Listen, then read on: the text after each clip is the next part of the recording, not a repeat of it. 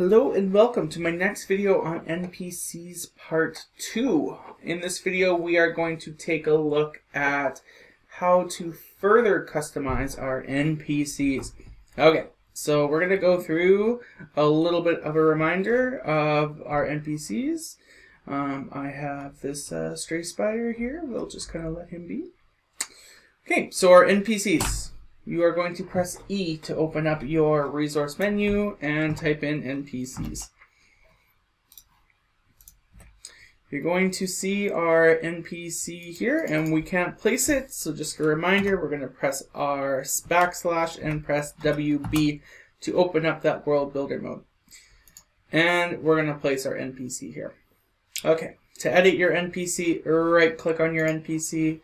You can change the name. We're going to call this Arctic Explorer. Okay, and let's find a picture of an Arctic Explorer. This here looks like a perfect Arctic Explorer. So last video we did take a look at the name and the edit dialog, but today we're going to take a look at these advanced settings here. What we are going to do is let's take a look first off at the add URL. So maybe you want to highlight your favorite Arctic animal. This is where we can do it. So for example, we want to learn more about my favorite Arctic animal, the narwhal.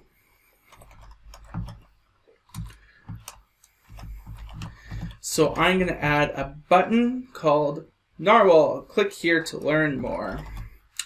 And here we need to find the URL. So I have a lovely page on Unicorn of the Sea Narwhal Facts by the WWF. So we will take that and we're going to copy it and we're going to go back into Minecraft and I'm going to paste it in. You have to use your keyboard shortcut, so I'm going to use Control V and it will pop it in there. So that's all you need to do, and then we will go back here and I just want to show you what this looks like. So I'm going to add a little bit of dialogue here too. So you can see our button is already down here. So I might say my favorite animal in the ocean is the narwhal.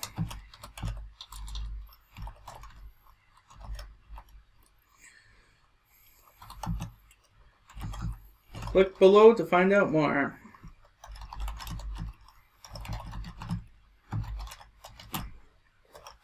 Okay, so that's my dialogue. So now, when your students come into the world, I'm going to turn off World Builder mode, so this is what your visitors to the world will see.